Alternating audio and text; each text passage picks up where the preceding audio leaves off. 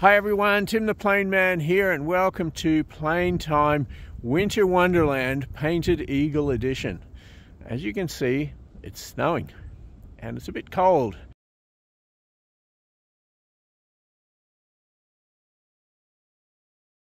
So bloody cold, and perfect time for, well, a walk. I'm going to have a walk because I love to walk out in the snow. And the second thing is, well, when I get back home, it'll be on the bench, painted eagle, and we'll give you an update. Well, I'm not flying in this weather.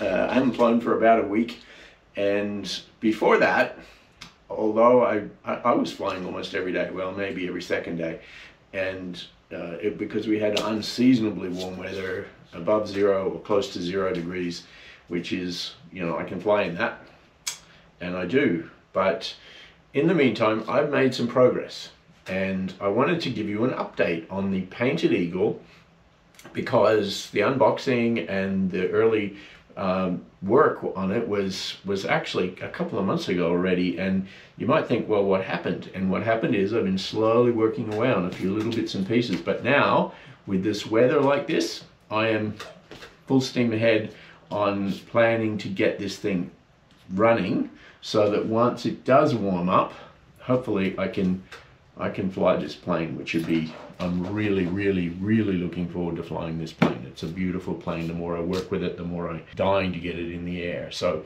let's take a look at what I've done with the plane. Big picture, fundamentally it boils down to electronics, and the electronics is, well, almost done. I'm going to test it next, and I might do another video with the testing, but I want to show you what I've got. So, okay, so what I have here, I've mounted on the tail a RunCam Thumb Pro, and if you can see from this side, what you should be able to see is that I've basically buried the wires inside the tailplane here.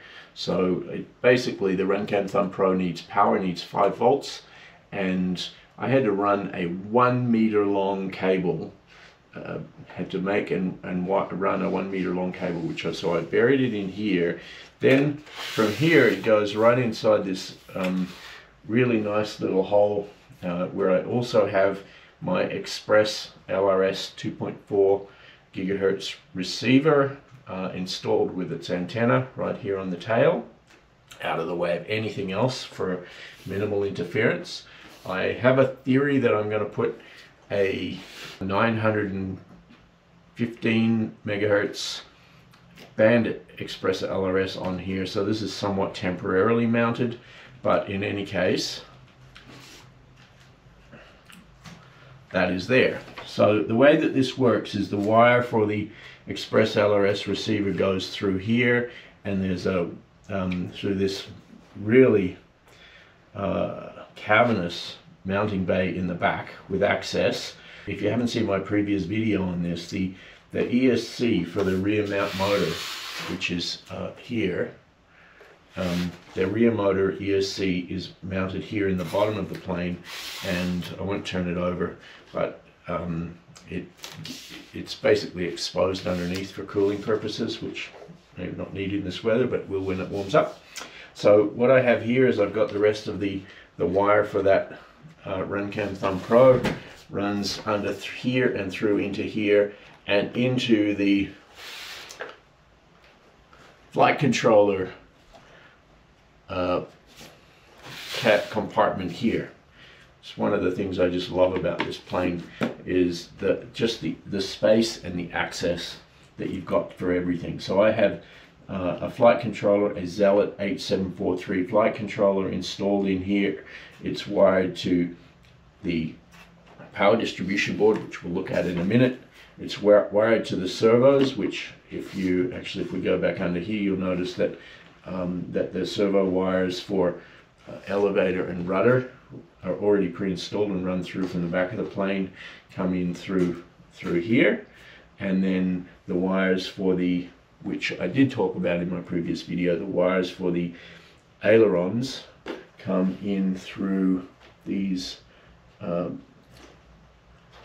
pre-built wire holes that enter from the camera compartment into here. So we've got ailerons, elevator, rudder.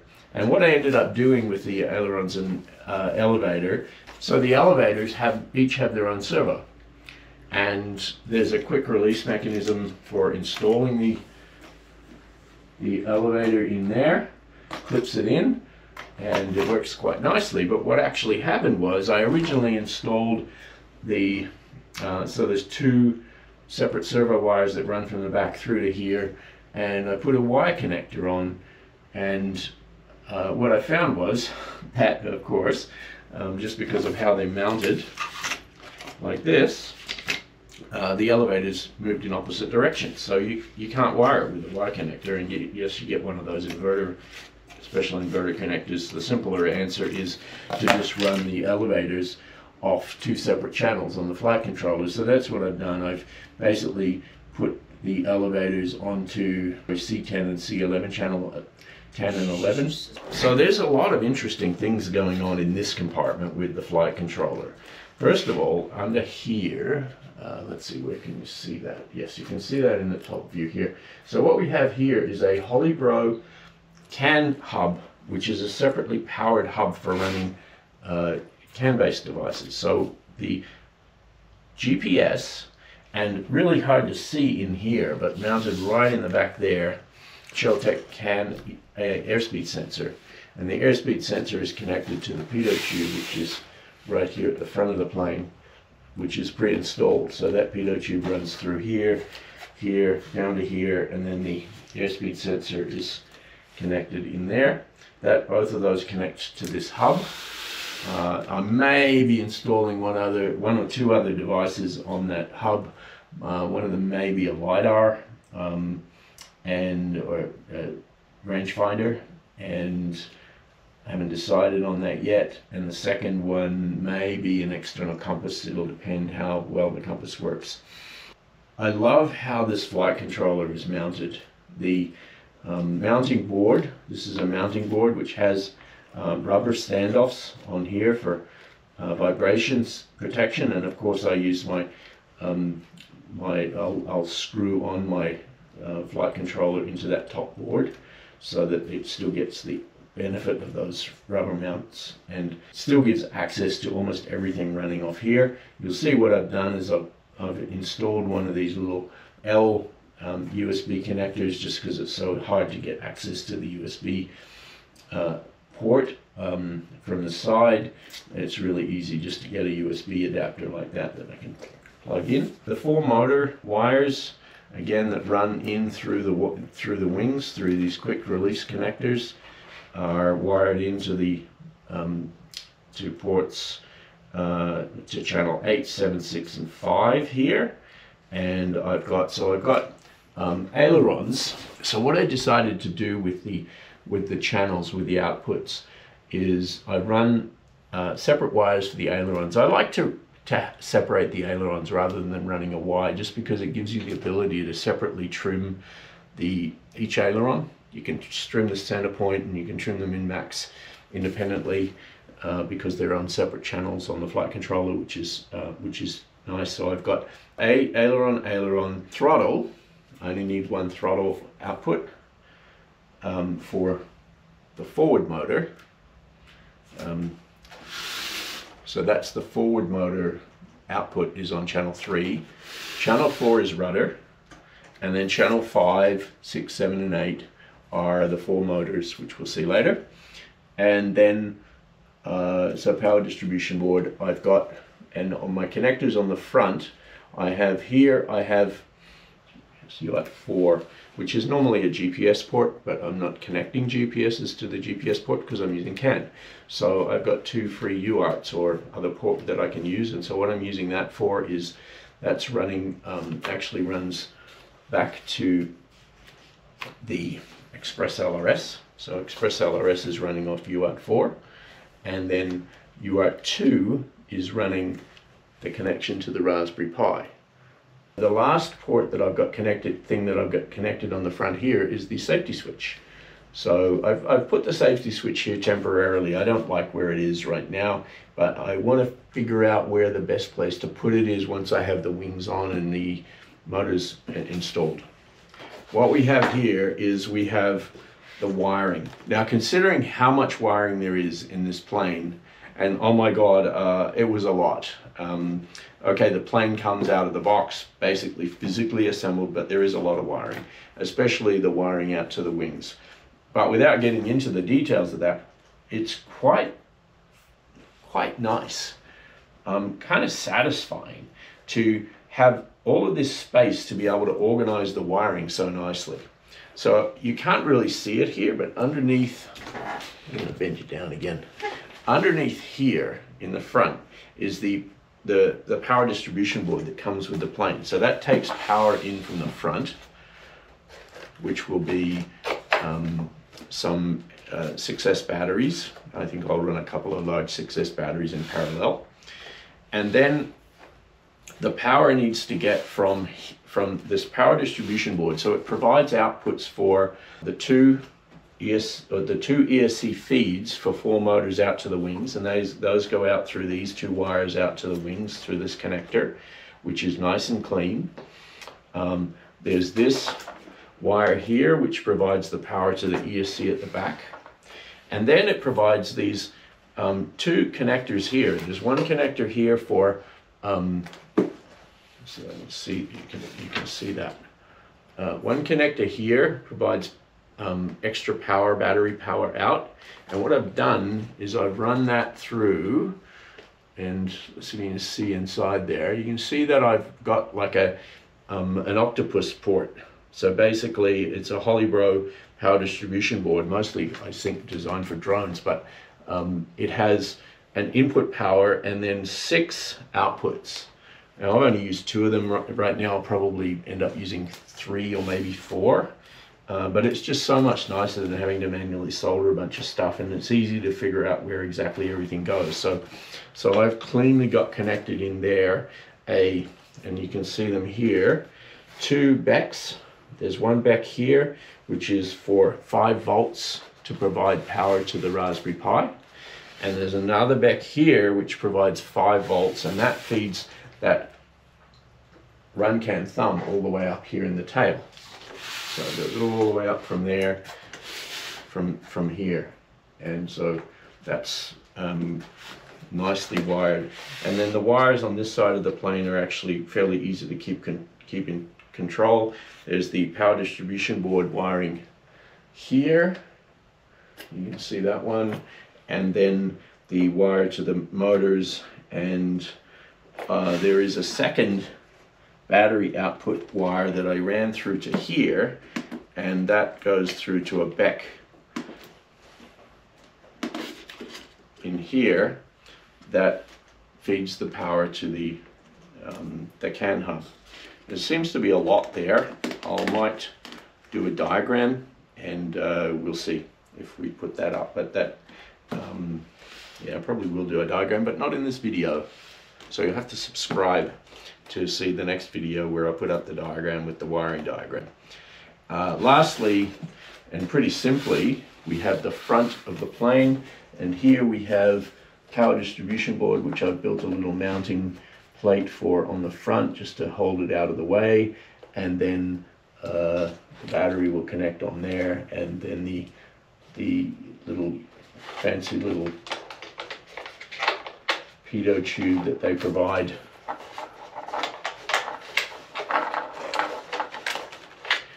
Which again, we talked about the airspeed sensor being mounted back here. That connects through this tube to the pitot tube that mounts on the front of the plane, like that.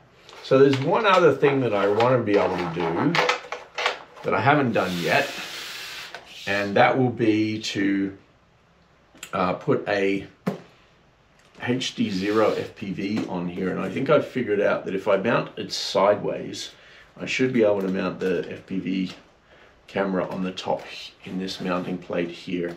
So that's what that will be for. So the one other thing I guess I want to show you is the wing, and I don't always keep that here because it's well, it's just big, and so it's a little awkward. I have the wiring running through here from the plug, which will connect into the side of the plane here. That runs power through to the to the motors. I'll show you that in a second. And the ailerons out here. And I have tested this, it actually does work. So what will happen is that these wings will plug in to these quick release plugs on the side there. And then